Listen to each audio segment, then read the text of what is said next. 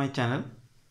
So already in the previous series of video we have discussed about the acid, bases and salts, and in the first chapter also I have told you about the chemical reactions, and there are lots of application of that chemical reaction in the chapter acid, bases and salt. So today we will start a new chapter, that is the third chapter of class 10 chemistry, that is metals and non-metals.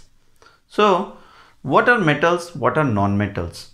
You have everyday use in your life of these metals and non-metals.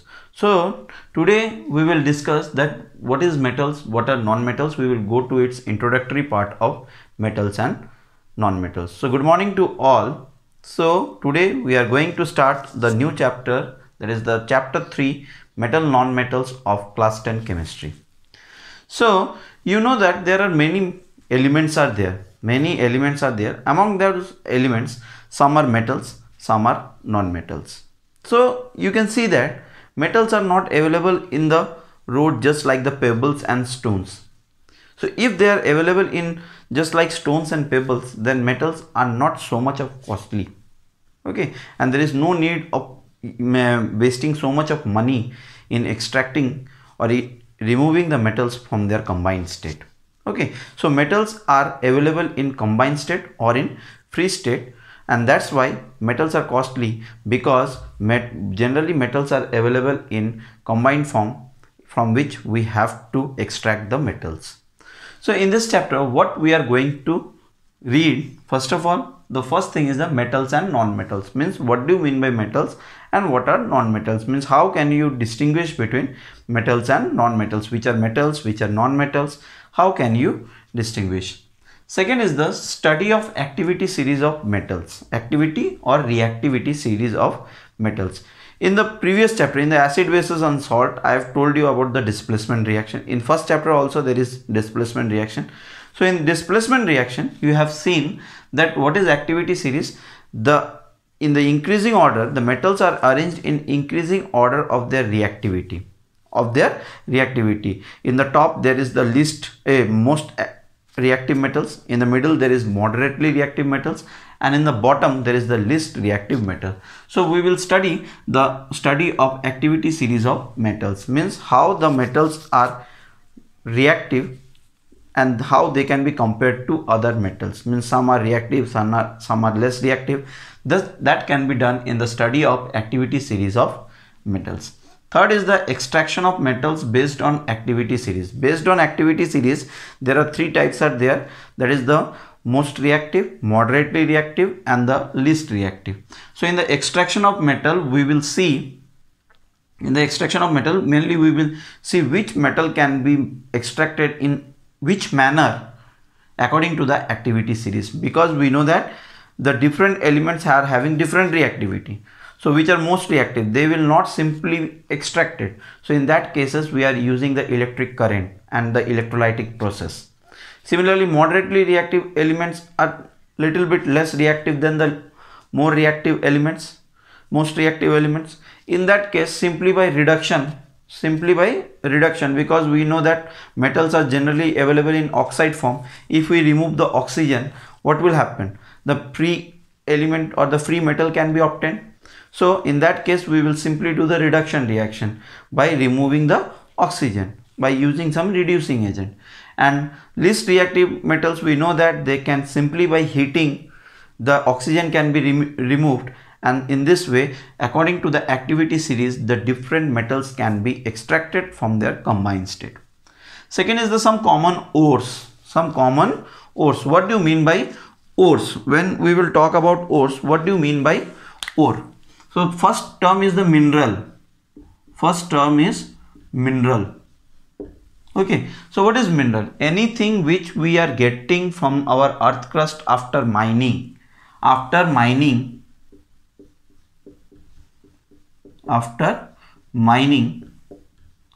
Whatever we are getting after mining, means in the form of stone, solid substance, after mining whatever we are getting, that is the combined form of elements. form of elements. Okay, so these are called as the minerals. The rocky substance, the substance which we are getting after the mining, that is actually the combined state of the metals or the elements, is known as the minerals. So the minerals from which the metals can be profitably extracted. Metals can be profitably extracted.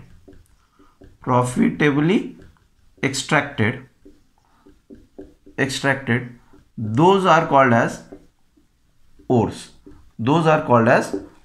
Clear? So the minerals from which the metals can be profitably extracted, those minerals are called as ores. The minerals from which the metals can be profitably extracted, those are called as ores. So in this way we can say that minerals are the rocky substance which we are getting after the mining, which is actually the combined form of the metals, and the minerals from which the metals can be profitably extracted, only those minerals are called as ores.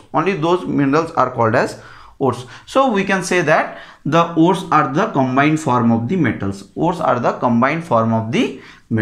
Clear? So this is the explanation of ore, that what do you mean by ore? Ore means the substance from which we can extract the metals. For example, aluminium, Fe, iron, zinc, when they are present in their combined state, those are called as ores. For example, Fe2O3. So this is the combined form of iron. Fe3O4. This is the combined form of iron. Similarly, ZnCO3. Zinc carbonate.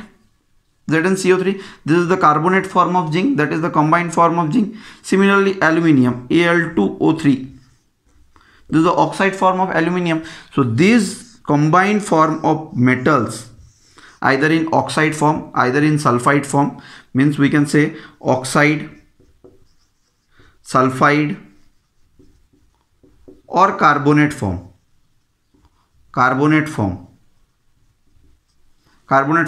These are called as the ores. So the combined form of metals, for example, the iron oxides, 2 iron oxides, this is the carbonate of zinc, and this is the oxide of aluminium. These are called as ores. And in the lastly, we will read about the uses of metals. Uses of metals means how the metals can be used in different way in our day-to-day life. And alloys. And what is alloy? The homogeneous mixture of one metal with another metal and non-metal. The homogeneous mixture of one metal with another metal or non-metal is known as alloy. So why alloy is necessary? Why simply we cannot use the metal? Because we know that one of the important phenomena is corrosion, and metals generally undergoes corrosion. So when metals undergoes corrosion, what happens? The durability and the strength of the metal will decreases. When the metals undergoes corrosion, its durability and its strength decreases. Hence the metals cannot be used in direct form. So what happened? These problems of corrosion, this problem of durability, this problem of strength can be overcome by formation of alloy. Because when we are making the alloy, what happened? So when we are making the alloy, this problem of rusting, strength, and the durability will decreases. The problem will decreases. Hence, the strength and the durability will increases, and it do not undergoes corrosion. So when it do not undergoes corrosion, we can use it for a long time. So simply by making directly with the metal, any substance is prepared directly from the metal, it can destroy after some time due to corrosion. To overcome that corrosion, we are using what? We are making the alloys. And what is alloy? The homogeneous mixture of one metal with another metal or non-metal. Okay, so for example, iron is there. We are simply not using nowadays the iron objects. We are using the steel object. So steel, stainless steel, these are alloy of iron. So we can see that in case of steel, the conductivity is better. The rate of corrosion is very, very low. So that's why the alloy is important, and in this chapter we will read about the uses of metals and alloy. I'm telling you students that this chapter is going to be very much interesting, because there is each and every where there is a practical application of metals and non-metals. There are lots of uses of metals and non-metals. That's why this chapter will going to be very important. So in this chapter we will study about the metal, non-metals, their physical property, their nature, their chemical properties, means how they are reacting with the other metals, acid, bases and salts, how they are reacting. So this all thing we will discuss in this chapter, and these are the prime important topics on which we are going to discuss in this chapter. So now we will come to our main topic. So we will enter to first of all introduction. Okay, introduction of metals and non-metals. We know that there are 118 elements in free and combined form,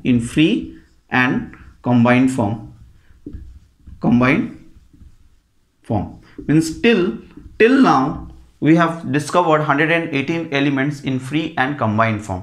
Okay, so there are, we can say, because every day the new inventions and discoveries are going on, so we cannot say that it is fixed 118 elements.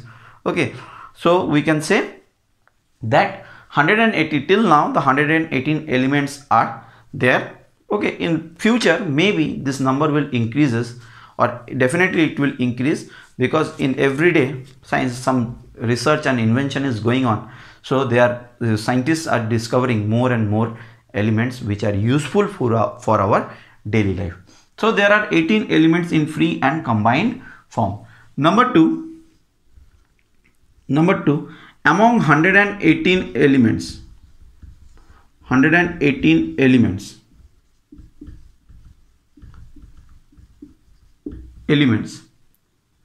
22 are metals, non-metals. 22 are non-metals. 22 are non-metals. Clear? So among 118 elements, 22 are non-metals and rest of them are metals. But remember one thing, some few elements are also there which do not come under non-metals or metals. They are metalloids. They will show the property of both metals and non-metals. So that's why they are comes under the group metalloids. But there are 22 are there which are non-metals, and remaining 100 among 118 are metals, in which few of them are metalloids also. So there are 22 non-metals are there. Next, among these 22 non-metals, 11 non-metals are gas. Non-metals are available. Metals are gases. Okay, 11 non-metals are gases. Clear? Means among 22 non-metals, 11 non-metals are gases. One is what? One is liquid, that is bromine. So only one of the non-metal, that is bromine, is available in liquid form, and rest of them are solid, and rest of them are solid. So among 22 non-metals, 11 non-metals are gases, one is liquid, that is bromine, and rest of them are solid. Similarly, in case of metals are generally solid.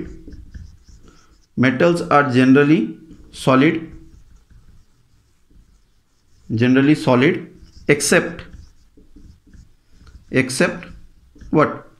Mercury and gallium. Because these two elements or these two metal are obtained in liquid state at normal room temperature. Mercury and gallium, these two are the only metals which are available in liquid form at normal room temperature. Remaining all metals are generally solid. So next, another point is there, introductory point, that 92 above 92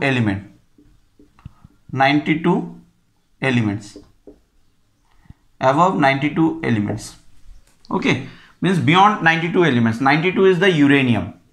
92 are the 92 number of element is known as the uranium. So above uranium all are called as the post-uranium elements. Post-uranium elements. Post-uranium elements. So post-uranium elements, and they are generally radioactive. They are generally radioactive. Clear? So up to 92 elements, what happened? They up to 92 elements. 92 element is the uranium. So above 92 element, whatever the elements are there, those are called as the post-uranium elements, and those are generally radioactive. And we know that after that there are many elements are coming, that is the artificial elements. Those are artificial elements, those are synthesized. So above 92, whatever the elements are there, those are called as the post-uranium elements, because they are radioactive, and radioactive elements are having some different properties than this of normal metals and non-metals. So this is the introductory part of metals and non-metals. Now we will discuss about the metals. What are metals? What do you mean by metals? What do you mean by metals? Okay, what are metals? So let's see what are metals.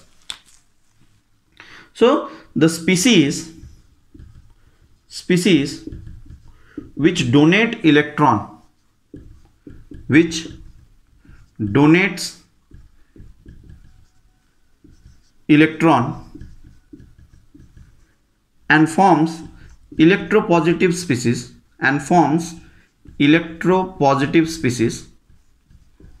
positive species is known as metal. Clear? So the species which donates electron, okay, the species which donates electron and forms electropositive species, I will tell you what is electropositive species, is known as metal. Means the tendency of the metal is to lose the electron. Now the question is, why the metals are losing the electron? So remember one thing, in class 9 you have studied that the elements, to stabilize itself, they are losing the electron and attains the nearest octet or noble gas configuration. Generally what happened, the elements to obtain the stability, what happened, either they are losing or they are gaining the electron to just obtain the nearest noble gas configuration. In class 9 you have studied about the octet rule. Means the species, the metals or non-metals, they are either losing or gaining the electron to attain the nearest noble gas configuration. So how they can attain the nearest noble gas configuration? By losing the electron or by gaining the electron. So in case of metal, what happened, the metals can lose the electron to attain the nearest noble gas configuration. For example, if we will see the case of sodium. So what is the atomic number of sodium? What is the atomic number? 11. Okay, the atomic number is 11. So what is its electronic configuration? It will be 281. So here the number of electron is 11 and number of proton is also 11. Clear? The sodium having the atomic number 11. So that's why its electronic configuration is 281. So number of electron is 11, number of proton is 11, because we know that in a neutral atom the number of electron is equals to number of proton. So that's why the number of electron is 11, number of proton is also 11. As we know that the atomic number is 11, that's why the number of proton is also 11. So here the electronic configuration is 281. So you can see that if it donate this one electron, in that case what will happen, it attains the nearest noble gas configuration, that is the helium configuration. Then it attains the helium configuration, neon configuration, not helium configuration, neon configuration. So when it loses this one electron, it attains the nearest noble gas configuration, that is the neon configuration. So that is 28. Okay, so that's why it loses the electron, and becomes Na plus, and it loses the one electron. Now the question arises, why the positive charge arise in sodium? Why not negative? Okay, see, when it loses one electron, now the number of electron is 10, but the number of proton is still 11, because it is not losing the proton, it is only losing the electron. That's why the number of electron is 10 and number of proton is 11. So now you see that when number of proton is 11 and number of electron is 10, which charge is dominating? Which charge is more? Positive charge is more, because 11 proton is there but 10 electron is there. That's why the positive means the proton is more, the positive charge is more. By how much it is more? It is more by 1. It is 10. 10 electron will cancel out the effect of 10 proton. Still 1 proton is left, and that charge arise over the sodium. That charge arise over the sodium, that is Na+. So that's why here what happened, it is Na+, and this Na+ is called as the electropositive. It is electropositive. Why it is electro? Because sodium having the tendency to lose electron, and after losing electron it forms the positive ion. After losing the electron it forms the positive ion. That's why the sodium is called as the electropositive species. The sodium is called as the electropositive species. Clear? So next, if we will see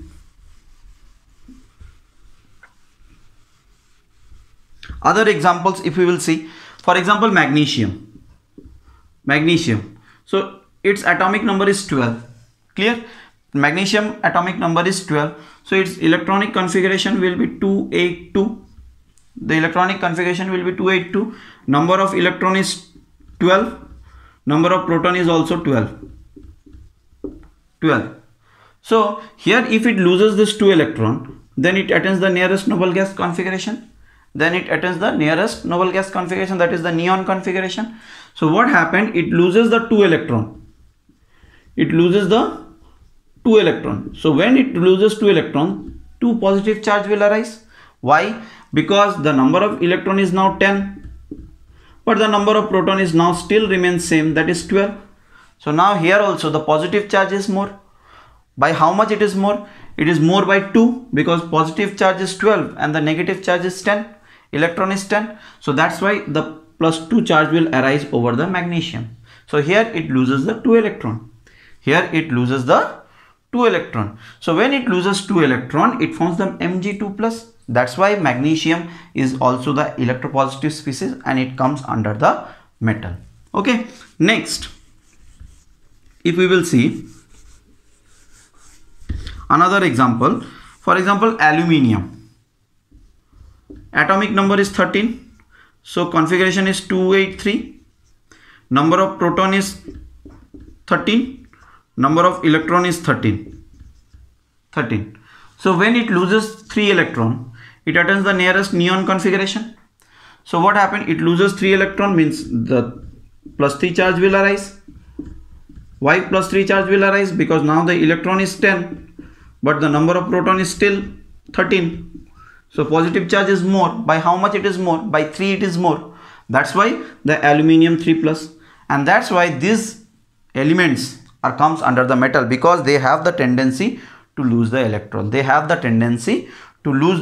And to forms the electropositive species. Clear? So in this way we have defined about the metals, that metals are the species which donates electron and forms the electropositive species. Now next is the non-metals.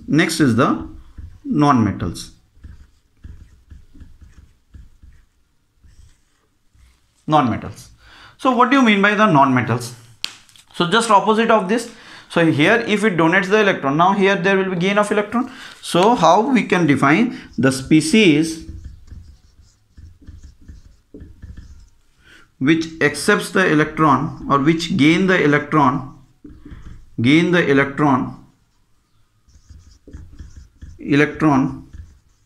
and forms electronegative species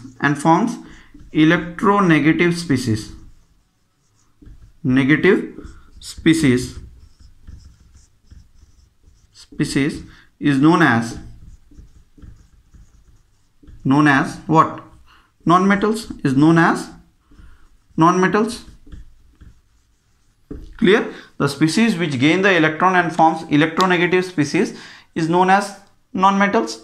So it is quite clear that the species which donate electron is known as metal, the species which gain the electron is known as nonmetals, and when it gain electron it forms the electronegative species. How? We will see now. For example, we will take the case of chlorine or fluorine, oxygen and nitrogen. These three are nonmetals: fluorine, oxygen and nonmetals. We know that the atomic number is 9. Oxygen atomic number is 8 and nitrogen atomic number is 7. So if we will see their electronic configuration, in case of fluorine it is 2 7, 7 plus 2 9. In case of oxygen it will be 2 6. In case of nitrogen it is 2 5. Now remember one thing, that when the atomic number is 5, when the valence electron means the last electron in the outermost shell, the number of electron is 5 6 7, in that case it is not possible to lose this much number of electrons. It is not possible to lose 5 electron, it is not possible to lose 6 electron. Why? Because then the atom will become unbalanced, because number of proton will remain same. But when it donates 5 electron, how many electrons will left? Only 2 electrons. But the proton is here same 7. So when 7 proton and 2 electron, the atom will collapse. So in that case it is not possible to lose 7 6 and 5 electrons. So here what happened, if it gains one electron, so it will becomes Fe minus F minus, it becomes F minus. Why? Because when it gain one electron it becomes 2 8, and since here the electron is gained, when it gain the electron, it means what? The negative charge is more, that's why it forms the electronegative species. That's why it is a electronegative species, because when it gain electron, the number of electron increases from that of number of proton. Similarly, in case of oxygen, if it gains 2 electron, it becomes O2 2 minus. So here now it becomes 2 8. And similarly, in case of nitrogen, if it gains 3 electron, it becomes N3 minus. And here also its electronic configuration is 2 8. That is the nearest noble gas configuration of neon. So here it gains 3 electron, here it gains 2 electron, and here it gains what? 1 electron. So the nonmetals are the species. Which gains the electron, so and forms the electronegative species. Now remember one thing, that the order of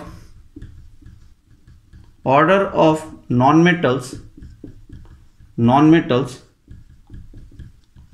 according to the abundance in the earth crust, means which nonmetals is available more in the earth crust according to percentage wise which nonmetals are available more. So first is the oxygen. Oxygen availability is the maximum among the nonmetals. So oxygen, after that silicon, because we know that generally in the desert area the sands, that is the silicon dioxide, so silicon is the second abundant nonmetal. Then after that phosphorus, and then sulfur. So these are the most abundant nonmetals in the earth crust. First of all, oxygen, silicon, phosphorus and sulfur. So this is all about metals and nonmetals. So in this video we have talked about what are the topics we are going to cover in this chapter, metals and nonmetals. Secondly, we have discussed about what are metals. Secondly, we have discussed about the introductory part, how many elements are there. So among those elements, how many are metals, how many are non-metals. We have discussed in which state they are available, gaseous, solid or liquid, in which state they are available. So generally we can see the non-metals can available in all the three forms, solid, liquid and gas, but metals are only available in solid form except mercury and gallium. So and secondly, we have discussed about the metals. So what are metals? the species which donates electron and forms the electropositive species is known as metals. And we can see some of the examples in which the metals are losing the electron and forms the electropositive species. Secondly, we have discussed about the non-metals, the species which gain the electron and forms the electronegative species, is known as non-metals, and we can see some of the examples in which the elements are gaining electron and those elements are called as what? Non-metals. Those elements are called as non-metals. And lastly, the order of non-metals according to the abundance in the earth crust is the oxygen is the most available, because we know that in many oxide form, in the air it is available in O2 form, in the above the atmosphere it is available in ozone form, O3 form. So in different form the oxygen is available. Similarly the silicon, secondly is the silicon, then phosphorus and sulfur. So this is all about today's video. Thank you and have a nice day.